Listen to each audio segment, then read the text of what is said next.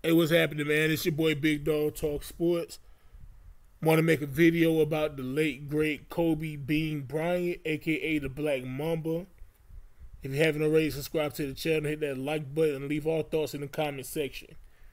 What I want to know, y'all, is where do y'all have Kobe Bryant ranked all time? Now, I'm not asking to, argue with you. I'm not one of those toxic fans to where you have to agree with me, or if you don't have a player ranked a certain place, I want to get mad and argue with you. I'm not one of those type of guys. I don't mind having a fun debate, but I'm not trying to debate. I'm really interested to know where a lot of you guys have Kobe Bryant ranked all time. Right? Because, see, I think Kobe Bryant's career is very underrated. Now, that sounds crazy because Kobe Bryant is recognized as one of the greatest to ever touch the basketball. But I think his career is getting underrated. And I think for the big part, it's the constant disrespect from a certain group of media who's under the umbrella of a certain sports agency who's under a certain player. And y'all know what I'm talking about. And you watch these mainstream media guys like the Stephen A. Smiths, the Nick Wrights, and all these guys disrespect Kobe Bryant's career. And you have the younger people who wasn't really around, or they might have been born, but they was young, so they didn't really know what was going on like that. Say crazy things about Kobe Bryant. And when you somebody like myself, who's around my age group, maybe a little younger, around the same, maybe a little older, or whatever, and they look at him like they crazy. Kobe Bryant, man, like me personally, y'all, I have Kobe Bryant as the second greatest player of all time, behind Michael Jordan. You don't have to agree with me. That's cool. That's not what this is about. But I just want to talk about the greatness of Kobe Bryant because I feel like his career is underrated, especially the second half of his career, where he started wearing number 24. I think that's criminally underrated. Criminally. Now, we all know about the first half of his career where he wore number 8. He had the afro and everything, starting off. Young guy, 17. His first 10 years in the league, 3-time NBA champion. He won a scoring title, 6-time All-NBA defense. He and those Lakers won about 66% of those games.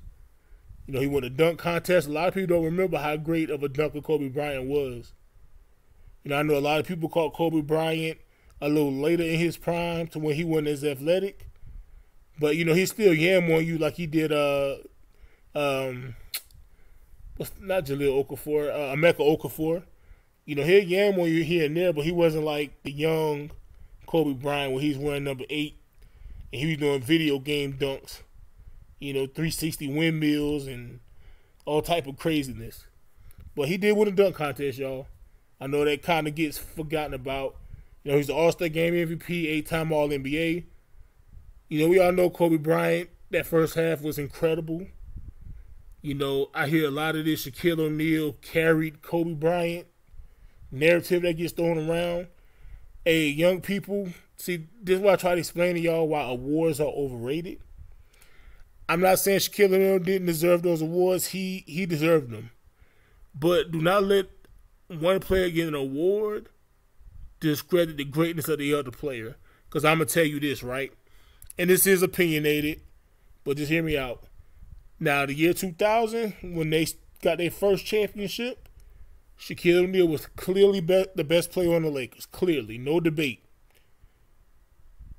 And I know people go back and look at Kobe Bryant's numbers in the finals, and he said, he only averaged about 14, 15 a game. But what they don't tell you is about how he was playing injured. Mainly because of Jalen Rose, who admitted he intentionally injured Kobe Bryant. And that's not me making that up. You can go find it out. See that for yourself. But even before the injuries, Shaquille O'Neal was clearly the best Laker. He was the best player in the NBA. No doubt. But I personally feel like 2001 on, he and Shaq was even. Don't look at the numbers. Like, stats tell a story, but it doesn't tell the whole story. And I'm not even mad if you feel like Shaq was the best player in 2001. I'm not even going to get upset or argue with you. But I feel like Shaq and Kobe was 1A, 1B. Kobe was the closer, best defender, everything. Like, Kobe Bryant was amazing in 2001, man. So don't let this Shaq, in 2002 as well, so don't let this Shaq carry Kobe narrative fool y'all. That's not what happened. Okay? Don't let somebody win the finals MVP mean they got carried. It's not what that meant. Nobody said Joe Dumars carried Isaiah Thomas. Nobody ever said that. You feel me? But let's go to the second half of the season where he won 24. I think this is the most underrated era of Kobe Bryant and the Lakers. Once again, Kobe Bryant, he led the Lakers to 3 NBA Finals in a row. He lost the first one. He won the next 2. And the level of competition Kobe Bryant had to lead his Lakers past to get to the finals, people don't talk about that, man. Now, Kobe Bryant, he faced the most 50-win teams in NBA history when it came to the playoffs. And I believe he beat the most as well. But let's stick with the 3 finals runs in from 2008 to 2010, y'all. Do y'all know that Lakers team was the last team to beat 3 50-win teams on their way to the finals? That was 2010, y'all. 2010. But something else people don't talk about when it comes to Kobe Bryant and those Lakers. 2008 to 2010, all 3 years getting to the finals. They beat 50-win teams every series except for one. You hear me? Every series they played in, it was against a 50-win team except for one. And that one team was the 2009 Utah Jazz. That's back when they had Darren Williams and Andre Karolinko, Carlos Boozer, Paul Millsap. What was the big man they had that could shoot? Mehmet Okur. That was a good team. They won about 48 games, 2009. But other than that, those 3 years, every team the Lakers played in the playoffs won 50 or more games.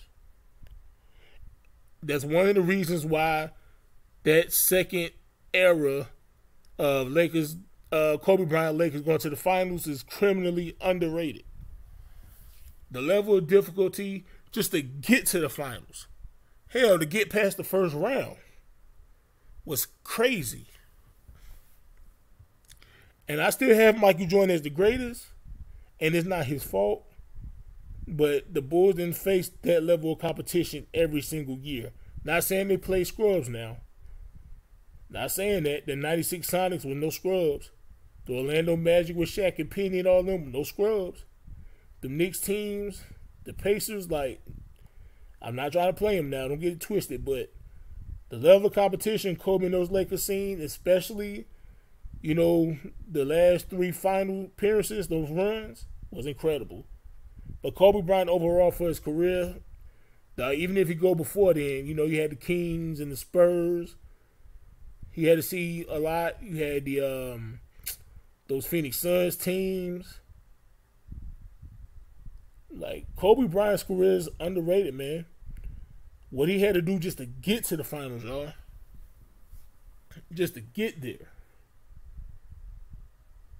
Like in 08, right? They faced the Nuggets. They had the Carmelo, Anthony, Allen Iverson, Marcus Camby. The Utah Jazz in 2008, they won 54 games. They beat them in like 6 games. Then they faced Duncan, Ginobili, and Parker. They beat them in 5. Now, they did lose to the Big 3 Celtics. I'm talking about the 08 run, by the way, who's an underrated team, by the way. I mean, this team was so great. Even Doc Rivers was able to win the championship with this team. They had the Big 3 with Ray Allen and Paul Pierce and Kevin Garnett. But they had a young Rondo. He wasn't great yet, but you could tell he was on his way. Tony Allen. That Celtics team was stacked, especially with defense. I might make a video on that team because, hey, look, this might be a hot take, but I think that 08 Celtics team was better than the 2017 Warriors team. I might have to really look into it to give my final analysis on that. But I think that '08 team will beat that 2017 Warriors team. But yeah, man, 2009, man. Excuse me, they faced that Utah Jazz team again in the first round. They didn't win 50 or more, but they did win 48 games. Then they faced that Houston Rockets team, but Yao Ming and them, they won 53 games. To be fair, though, McGrady, he was injured in his playoff series. But Aaron Brooks and them, and Louis Scola and Mutombo, they was balling, man. They was balling. But I will say T-Mac was not playing. You had the Denver Nuggets, Carmelo Anthony. This time, instead of Allen Iverson, you had Chauncey Billups. You had J.R. Smith and all them, Birdman. They won 54 games. Then they beat the Orlando Magic 4-1. Well, that was with Dwight and Turkoglu and Rashard Lewis and them, Jermaine Nelson. And nobody saw the Magic coming out of the East that year. But the Magic, they did their thing. Dwight Howard, he led them boys to the finals. You know, the Celtics, not the Celtics.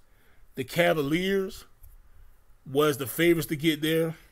But the Orlando Magic, they beat them, man. And that's without their star point guard, Jermaine Nelson. You know, the Celtics would have been a favorite, but Kevin Garnett, he was out. But the Lakers, they won, 4-1 to that Magic team. And that Magic team, they won about, they was damn near 60-win team, 59 wins. You know what I mean? Kobe and them, Trevor Ariza and all them, they got the job done. The 2010, thought they started off playing Kevin Durant and Russell Westbrook and James Harden. Now, they were still young boys out there, but they did win 50 wins, man. Like, they won 50 wins in the stacked Western Conference. You know? Like, people forget about the road to the finals. A lot of people just stick to the finals. They forget about the road to get to the finals. Nobody was facing competition like Kobe Bryant was just to get to the finals. You know? Then you had, who else they played? The Utah Jazz again with Darren Williams and them. Then that Phoenix Suns team. People forget how good that Phoenix Suns team was, man. That Phoenix Suns team had Steve Nash. You know, he wasn't in his prime no more, but he was still balling at this point in time.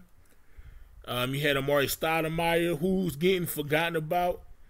I know people talk about Pau Gasol a lot, Chris Bosh, who's also underrated. But Amari Stoudemire was a monster. That Nash Amari Stoudemire was lethal. That combination was lethal. They had Jason Richardson on that team, Grant Hill on that team, Barbosa coming off the bench, Shannon Fry hitting threes. Hey, side note. Hey, go back and watch Kobe Bryant in the 2010 Western Conference Finals against the Suns. That was some great basketball on display from the Mamba, I'm telling you. And the Suns was doing everything they could to try to stop Kobe Bryant. He was just too much, man. Kobe Bryant was on it. That series, Kobe Bryant was on something, man. He was wilding, bro. He was wilding. But please go back and watch Kobe, man. You know, Kobe Bryant, he had 2 Hall of Fame careers, but they tell you he's not top 10, man. They tell you he's not in the conversation for the GOAT. Like, for him not to be in the conversation is crazy. And that's why you have people like myself, people on the Behind the Bench Network. We get on here, we tell the truth. Shout out to Who Is Hendo. Bro, and like I said, I'm not saying you got to agree with me where I got him ranked at. You don't. But you can't. I don't want you to fall for foolishness. I don't want you to fall to this Kobe Bryant wasn't that great narrative. He don't deserve to be in discussion narrative. That's what I don't like.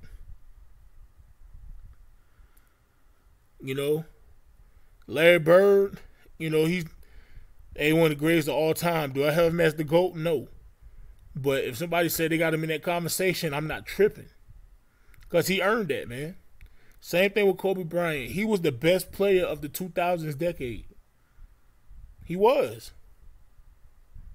And another narrative I want to kill is this Kobe Bryant was not efficient. That's not true, y'all. That's not true. If you know basketball, the 2000s, man, was arguably the toughest defensive era ever, if not the toughest ever, when it came to defense. Right? Kobe Bryant was clearly the best scorer in the NBA. And if you look at scoring titles and all that, see, this is why I tell you, awards, do not look at awards, man. Not saying they don't mean anything. But Kobe Bryant was hands down the best scorer in the NBA. No disrespect to Tracy McGrady. No disrespect to who else was a great scorer in there? Gilbert Arenas was a baller. He was good at putting the ball in the basket. LeBron James, he had a season, he averaged about 30. I think that was 2008. Or something like that. One of the years he put up 30. But Kobe Bryant, Carmelo, Kobe was the best scorer in the NBA, y'all. And not only was he the best scorer, he was one of the best defenders, too. Making all defense. It did in that era, in the 2000s. Go back to the inefficiency part. They say Kobe Bryant was inefficient. I have a question. Dirk Nowitzki, 7-foot power forward. LeBron James, a freak of nature at 6'8", 250, right? And we talking about these guys, they score more in the paint. Now, Dirk, he hit jump shots and three-pointers and fadeaways and all that too. But he was a big man, so he did take a lot of shots in the post as well. Now, those two guys shot about 47% in that era, right? Not overall for their career, but in that era. They shot about 47% in that decade. Do we call them inefficient, y'all? No. No. And they wasn't. And we talking about guys that shot in the paint more. And I know Dirk is a big man who can shoot, but he's 7 feet tall, y'all. So he has some baseline jumpers and all that. Made moves to the basket. You know how LeBron got down, especially prime LeBron when he was really, really unstoppable. Driving to the basket and yamming on him. But they averaged about 47% from the field in that era. And if I'm wrong, correct me. I have no problem being corrected, y'all. And none of us called them inefficient. And we shouldn't have, because they was not. We understand the difficulty of scoring in that era. Goes back to Kobe Bryant. He shot about 46% in that era. And he was a shooting guard trying to score from the perimeter, especially with double and triple teams when he had players like Smush Parker next to him. Right? And Luke Walton and all them. The average field goal percentage at that time was 44%. So he's about 2% above the league average. 1% below LeBron James and Dirk Nowitzki. So we talking about this is prime Kobe, y'all. So can we please stop this he was inefficient mess? Because y'all look at numbers today where the floor is more open, the rules are different. It's not the same. And we see an older LeBron James, he's still dominating in this era. I'm not saying he's the best player in the league, but LeBron James is still getting down. And he's not what he used to be at all. Like, I would hate to see a 2013 LeBron James. Hell, you hate to see a 2008, 2009 LeBron James in this era. I think he's doing something now. Put 2008, 2009 LeBron James in this era. Man, look. Back when he was hitting in his prime? Bro. But what I'm saying is, the inefficiency argument is dumb. If you know basketball, you know it's dumb. Like, he pretty much led two different dynasties on the same franchise, man. I say co-led the first one with Shaq. I don't want to disrespect Shaq. But we're not going to do this Kobe was riding his coattails. We're not doing that. But Kobe Bryant, man. Y'all tell me what y'all think in the comment section. Y'all think he's underrated, overrated, rated correctly? How y'all feel about the media's coverage of Kobe Bryant? How they disrespect him and they disrespect the former players who holds Kobe at a high regard. And Stephen A. Smith, we still waiting for the answer to the question you had when Shannon Sharp asked you when you did the top 5, and you had Magic and Kareem both on there, which is not a problem. But when Shannon Sharp asked you, what would you say to the people who say you don't have Kobe Bryant in the top 5 because he played with Shaq, but yeah, you have Magic and Kareem both on the top 5? So when they cancel each other out, you still haven't answered that. They let you slide. You got to make that make sense. Kobe can't be top 5 because he played with Shaq, but you got Kareem and Magic both in the top 5, and they play with each other for 5 championships, by the way. You still never answered that, and I know you never will because you know it's capped. You have an agenda. You get paid to help push an agenda. If you genuinely felt that way about Kobe, I would have been cool with it. But when you get called out on your logic being wrong and you can't answer it, I don't take you serious. You still haven't answered that. But yeah, man, I'm out, man. Just want to show Kobe Bryant some love. Just want to know y'all thoughts on Kobe Bryant. Underrated, overrated. Where y'all got him at, man. Big dog out.